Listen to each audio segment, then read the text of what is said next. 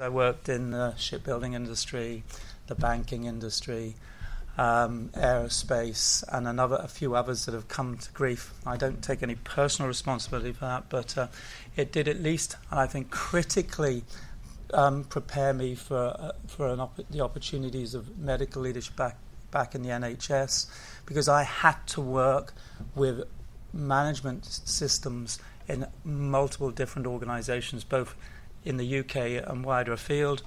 And the first thing I really learned about that is that if you actually wanted to make a difference, you had to have influence. So if influence is one of the key aspects of leadership, I learned it. I also learned that occupational medicine wasn't really a clinical specialty, because that's what I got into it as. It was really a branch of public health.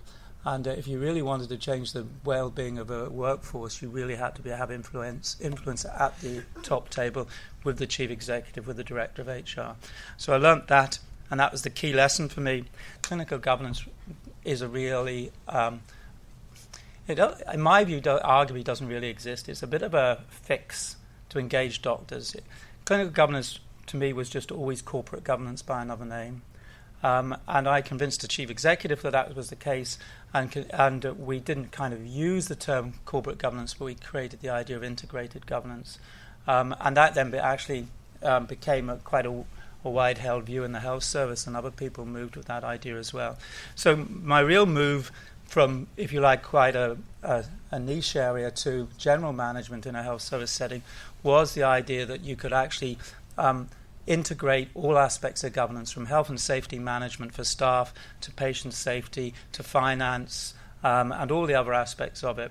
And really that was what kind of brought me into a deputy medical director's role, and eventually into a medical director's role. Very early on in my career, Hugo Massey-Taylor sat me down for a tutorial. He'd been on my interview panel, and he talked about the idea of where authority comes from, and the idea that most doctors are comfortable with the idea of authority or responsibility coming from below. Doctors are quite comfortable representing themselves and others. So, they're quite happy to be part of the BMA, quite happy to be elected onto a college role or whatever.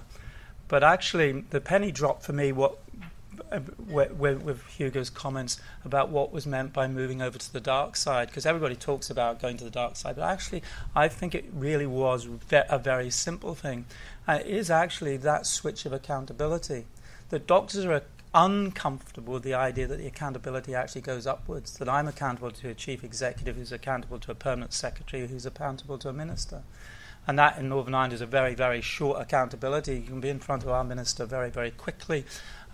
So happy those who live in a slightly larger pond. So I thought that stuck with me with Hugo, and I refined that idea quite a bit, and it's always stuck with me, and it's been part of my kind of concept about the journey and of trying to explain to people how they have to understand and use the accountability idea. For me, leadership is about value, vision, and influence, and ultimately it's about having influence, and that's what I brought from occupational medicine. If you haven't got influence, you ain't got any leadership, and you're not going to change anything. So for me, it is always about having that leadership, that opportunity to influence. And what I certainly tell every aspiring clinical lead or clinical director or a young doctor is, what level of influence do you want in the system? What do you want to change? Because you've got to want to change something. Not much point being a leader if you don't want to change something. And if you want to change something, how are you going to get influence? And work it out. And whether it's natural or innate, or whether you have to learn it through a framework, it's all about that, very simply for me. I was asked to give you an idea of 3 challenges from Northern Ireland. We have integrated health and social care. That's an opportunity, but it's probably one of our biggest challenges. We have a problem with geographical isolation. Northern Ireland has 1.8 million people, yet we run practically every tertiary service any of you have. So at the moment, we have a challenge with paediatric cardiac surgery. We're just not big enough, okay? So that, in a way, is the second of the challenges I give you. We're trying to run an English model with a population of 1.8 million. Sri and Kennedy's report, safe and sustainable, just doesn't work for us. It never will work for us. So our solutions have to be international. We have to now really break down the barriers with the Irish Republic to create a true network with Ireland. And that is about marrying healthcare systems that are very different. So that's a big challenge for me. The other one is actually trying to use the English model. So we adopt all the worst of your targets, but we don't have very many of your tools. So we don't have tariff, and we have a healthcare system where we have politicians who want us to meet your targets, but actually don't want to change anything. So they want to keep every small hospital and every small village open, and they want to keep an ED department open everywhere there is a Tesco's Express. And those are our challenges.